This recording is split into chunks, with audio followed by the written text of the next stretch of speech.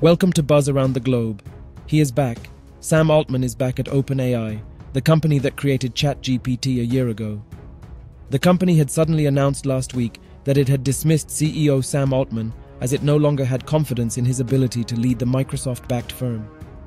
According to the statement issued by the company, Altman's shock departure follows a deliberative review process by the board, which concluded that he was not consistently candid in his communications with the board, hindering its ability to exercise its responsibilities.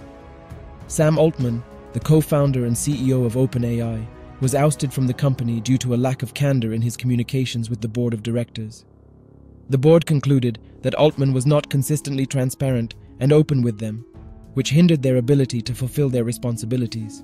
This lack of candor likely stemmed from a number of factors, including Altman's ambitious vision for OpenAI and his desire to protect the company's intellectual property. However, the board ultimately felt that Altman's lack of transparency was unacceptable and that it was in the best interests of the company to remove him from his position. Hundreds of staff at OpenAI threatened to quit the leading artificial intelligence company on Monday and join Microsoft. They said they would follow OpenAI co-founder Sam Altman, who said he was starting an AI subsidiary at Microsoft, following his shock sacking from the company whose Chat GPT chatbot has led the rapid rise of artificial intelligence technology.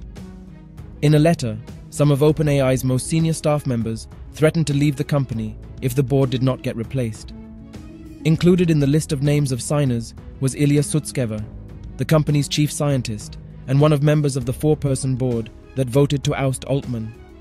Sutskever, meanwhile, had recently posted on X that he regretted the role he played in Altman's exit and didn't mean to harm OpenAI in any way. It also included top executive Mira Murati, who was appointed to replace Altman as CEO when he was removed on Friday, but was herself demoted over the weekend. Microsoft assured the OpenAI employees that there are positions for all at this new subsidiary should they choose to join. Reports said as many as 500 of OpenAI's 770 employees signed the letter. Now finally, after pressure from many stakeholders like Microsoft and the employees, Altman is back. According to experts, OpenAI differs from typical venture-backed companies as its non-profit parent, OpenAI Nonprofit, prioritizes humanity over investor interests. This distinctive structure gives employees more leverage in influencing the board than traditional venture capitalists.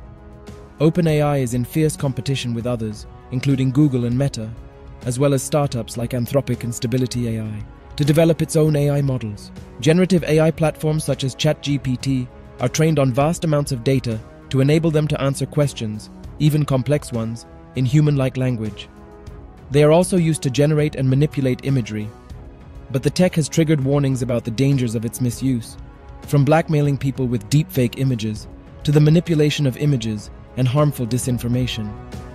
This controversy just might be the beginning of the moral and ethical tussles that will arise as AI rises. Do tell us what you think about this video in comments section.